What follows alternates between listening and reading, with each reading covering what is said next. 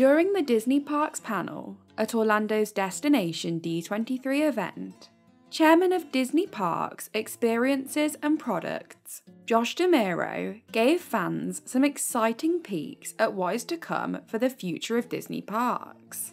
As with any big announcements, fan opinion has been pretty divided.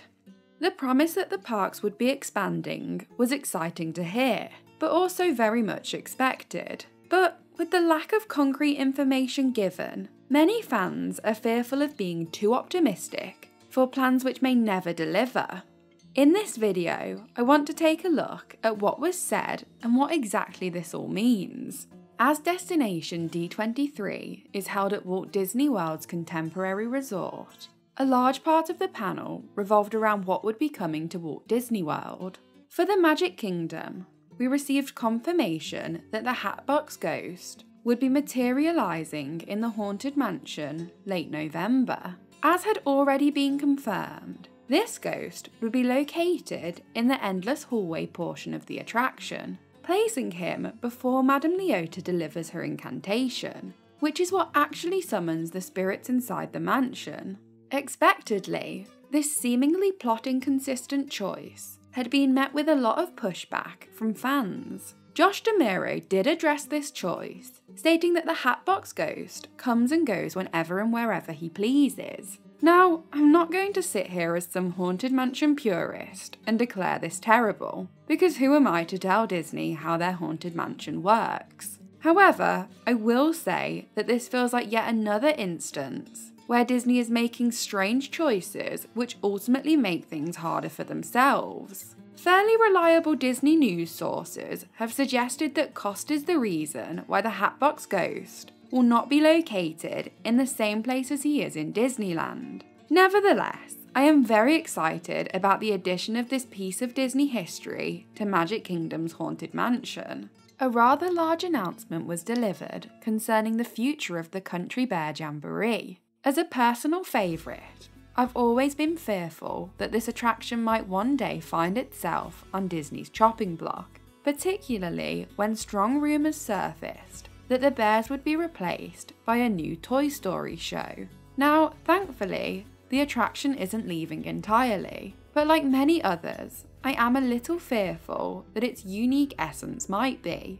The current version of the Country Bear Jamboree will be replaced by the Country Bear Musical Jamboree in 2024. The Country Bear Musical Jamboree will be inspired by the musical reviews of Nashville and will see the Bears reimagine classic Disney songs in different genres of country music. The Country Bear Jamboree has seen some changes in the past, with seasonal versions and a shortening that occurred in 2012. However, it's the addition of Disney songs that has got many of us a little nervous. We've seen the addition of Disney characters to Walt Disney's Enchanted Tiki Room go wrong in the past at Walt Disney World, although I am a fan of Tokyo's Stitch version, so long as Walt's original version remains untouched at Disneyland. Thankfully, it doesn't seem any new characters will be added to the Country Bear Jamboree, and almost all the classic bears seem to be remaining. I say almost, as Liverlips McGrowl seems to be being reimagined as Romeo McGrowl due to the racist origins of his original name. So long as the character remains, I don't see this change as a significant one, more just an understandable one. These characters are so iconic and synonymous with the Country Bear Jamboree that it would be impossible to have any version of this attraction without them. Fans are a little suspicious that part of Disney's drive to update this attraction may be to remove some of the more mature humour that is present within the show. There's no confirmation of this, and it's so subtle that surely few parents have to answer any questions from their children who just innocently laugh along. This certainly isn't a redhead case, although maybe Disney disagrees. Nevertheless, the changing of this classic and the introduction of Disney songs does make many worry that this attraction will become something simplistic that panders to children, giving very little for older audiences, who are the fans of the classic version to enjoy. It certainly does look like another example of Disney shoveling in IP where it maybe isn't needed. However, I completely understand the need to update this show from Disney's standpoint, and although I'm skeptical, if done well, I can see the merits of this change. In addition to this, a new Pirates of the Caribbean tavern is being developed for Magic Kingdom, featuring the return of Peg Leg Pete, also known as the Barker bird that was once stationed outside the attraction. Peg Leg Pete stood at the entrance from when the ride opened in 1973 until the 2006 update that added the movie characters. Not only is this a nice reference to the past, but the arrival of a bar or lounge at the Magic Kingdom has felt inevitable since the addition of alcohol to sit-down restaurants. I'm personally good with all this, and am very excited to see the tavern once it opens. The Magic Kingdom certainly needs more air-conditioned places to take a break, and bringing back an original Walt Disney World character is superb for us hardcore Disney Park fans. Just like at last year's D23 Expo, Disney shared some of their Blue Sky updates. These are ideas that are still in their very early stages, making it hard to get too excited about them as they are so distant and also very likely to change or maybe not even happen. Demero brought up the Beyond Big Thunder Mountain expansion to Magic Kingdom that was initially introduced at D23 in 2022, with Walt Disney Imagineering Chief Creative Officer Bruce Vaughan sharing that the expansion will be similar in scale to Pandora the World of Avatar at Disney's Animal Kingdom and Star Wars Galaxy's Edge at Hollywood Studios. This means it will be the biggest expansion in Magic Kingdom's history. Now, any large-scale expansion to Magic Kingdom is exciting and needed due to the fact that this is of course the most visited theme park in the world. Not much more information was given about this, but it seems likely that it will include lands themed to Coco, Encanto, and an entire area dedicated to Disney villains, although Encanto seems to be becoming more unlikely as it is making its way to Animal Kingdom. Another Blue Sky idea, Dinoland USA at Animal Kingdom, is planned to be transformed into a Tropical Americas themed land, featuring stories from the Encanto and Indiana Jones franchises. We didn't see any specific details in the Tropical Americas land concept art that indicated specific Indiana Jones attractions, but it seems very likely that Dinosaur will become Indiana Jones. A land devoted to Central and South America would definitely fit well with Animal Kingdom's African and Asian lands. The part of this that I don't like is the likely loss of Dinosaur for an attraction which will be a clone of one that already exists in both Anaheim and Tokyo. Plus, it's yet another example of IP replacing original ideas within Disney parks, something which often feels like an easy choice at the expense of creativity. Nevertheless, I do think this idea is better than many that seem to have floated around, but I do feel that Encanto would fit better as a part of a new Columbia Pavilion in Epcot's World Showcase. Also at Animal Kingdom, a Zootopia 3D show is in the works to replace its Tough to Be a Bug inside the Tree of Life. It was previously theorized that we might see Shanghai's Zootopia Land make its way to Animal Kingdom, but this seems not to be the case.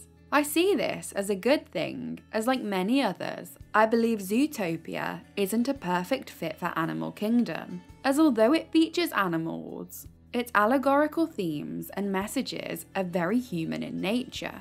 Nevertheless, for just one show, like was achieved with its Tough to Be a Bug, I do think Disney will be able to create an experience that fits Animal Kingdom's messages of conservation. Plus, seeing that the show will feature the Officer Clawhauser audio animatronic we've already seen in Shanghai is exciting enough alone. The one issue I have is placing Zootopia characters inside the Tree of Life, as it seems that these animals who can build cities would have no need to be located in a giant tree, so I'm not sure how Disney are going to make this aspect of it work. For Epcot, we received a couple of opening dates for things we already knew were well on their way. Journey of Water, inspired by Moana, is opening on October the 16th, and the Figment meet and greet has opened already on September the 10th. More excitingly, but also not too far off, Soarin' is getting a throwback to celebrate Disney 100. Soarin' over California will temporarily return from September the 22nd. An exciting fact, as most fans prefer this version of the attraction due to its lack of CGI, despite the fact that it doesn't really make much sense for Epcot. Nevertheless, seeing a Figment meet and greet and Soarin' over California return to Epcot is nice for those of us who are nostalgic for Epcot's past, although neither really go far enough back to capture the essence of what most truly miss. As well as all this, World Celebration was announced to be opening in December, although we didn't really get any new information about this area. In addition to this, the name for the new Epcot Nighttime Spectacular has been announced, Luminous: The Symphony of Us, which will debut on December the 5th. We don't know much about this show, but it's hard to believe it will be a worse fit for Epcot than Harmonious and its ugly barges. Let's hope this one gets the balance of fun songs and the Epcot message right this time. Perhaps most intriguing, and potentially most popular, if done well, was the announcement that Test Track is set to be reimagined at Epcot and will take inspiration from World of Motion. Walt Disney World is teaming up with Chevrolet to reimagine the attraction, taking inspiration from the opening day attraction which Test Track replaced. World of Motion was an omnimover attraction that took guests through animatronic scenes showcasing the history of transportation. The original version of Test Track taught guests about vehicle safety testing, but since its update in 2012, car design became its focus. This new version has been widely criticised for not delivering Epcot's edutainment goal and for looking bland and boring. Thus, a change is something many are very excited about. Imagineers plan to bring that spirit of optimism from World of Motion to the next iteration of Test Track. Hopefully, this will bring something classically Epcot, but also modern and thrilling to the park. From the piece of concept art we've seen, the theming certainly looks like it's getting an upgrade, but we'll just have to wait and see if this ever materialises. Very little seems to have been planned for Hollywood Studios, although at Star Wars Celebration 2022, it was announced that Star Tours would receive new destinations in the future.